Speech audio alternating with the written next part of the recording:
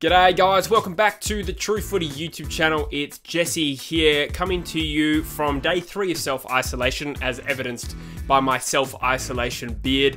Hope you guys are all going well. I've got my memory card dropped off to my house, thankfully, so I can make some normal videos again. I'm going to be doing a different kind of video today. Every now and then I do get the question from subscribers who want to know what my advice is for starting a YouTube channel. That's kind of inspired me to make a video on my 5 best tips for starting an AFL YouTube channel. Now, this is good advice for any YouTube channel really, but I'm gonna make it specific to an AFL context as much as I can. It does seem like in the last few months or even the last year or so, we've seen some really good, young, talented YouTubers pop up in the AFL scene, and we wanna see them succeed. So hopefully this video can provide some value to someone out there. If you guys like the idea, I'm considering making more YouTube help content on my other channel, Jesse Thomas. If you're not subscribed to that, please go check that out.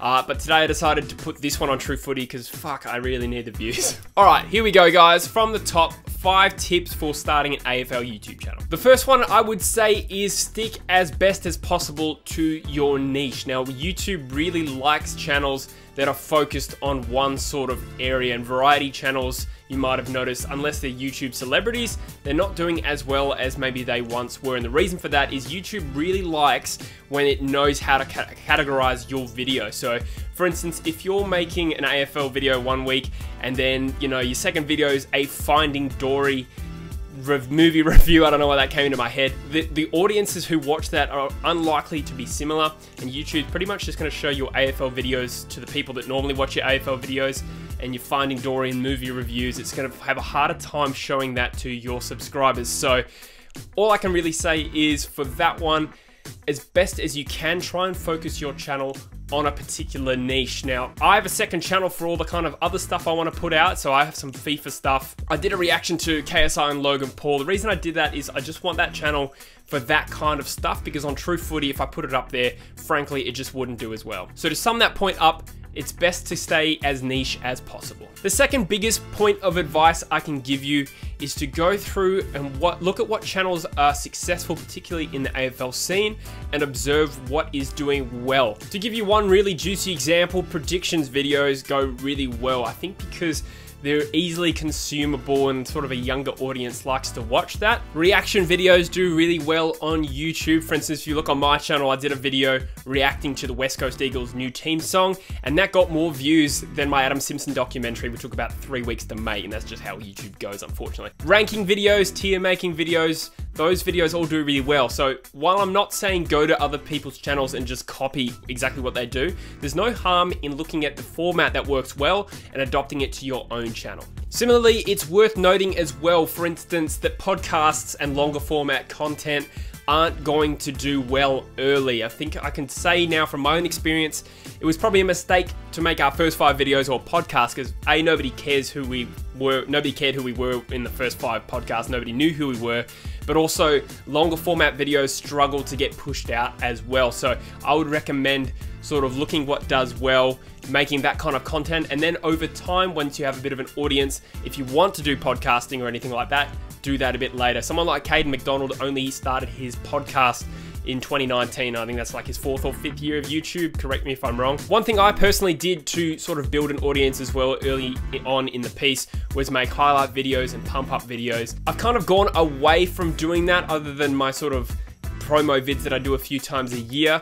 But generally that's a really good way to sort of develop an audience. My third tip is probably the most boring one for you, but I really recommend it, and that is to spend time learning the YouTube algorithm. Now, when I started YouTube, I watched like tens of hours of sort of seminars. You can find all this stuff on YouTube of breaking down exactly how the algorithm works. I don't think you necessarily have to do that, but it's good to form a basis of understanding so that you can progress your channel making the right strategic moves. To break down the algorithm really simply for you, I think it's all about average watch time per 1,000 impressions. An impression is whenever anyone sees your thumbnail on the screen. So instead of like wrapping your head around that, you just need to understand that people need to click your video, not scroll past it. which means your thumbnail is really important, but also they need to stay watching your video. So obviously clickbait stuff is kind of out the window now. You used to get rewarded just for views. If you just had a nice thumbnail and people clicked your video and it was crap, I think you used to get rewarded more than now. If somebody clicks your video and it's not what they're expecting, then your watch time's only 5 seconds for that impression. So if you get what I'm saying, that is a really important thing to understand. 2 other little tips that I'll add right now is that it's important to drive traffic from other sources, and this is something that Young King Cookson and Cade McDonald do really well. They drive traffic from their other sources. In fact, the pair is the same from Instagram and Twitter. YouTube likes it when you bring people from other websites onto your channel. It'll actually boost you in the algorithm. The other final point I'll make is probably the most important thing, and that is to make sure your titles are perfect. Will N.E.'s a big YouTuber in the UK. He's pretty famous. I remember him saying once that he actually comes up with his titles and thumbnails before he even starts making the video.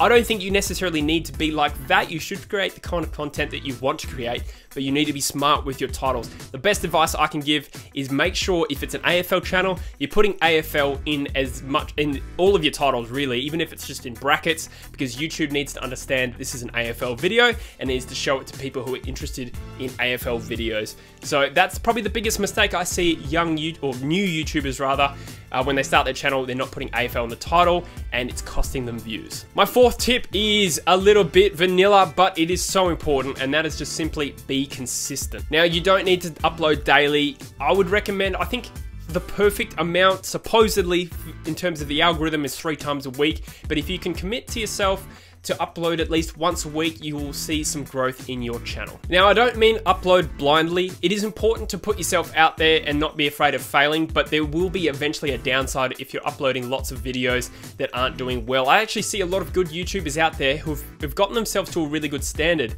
but because they upload too often and it's not focused enough, or they're not doing something right in terms of their titles, they're basically never...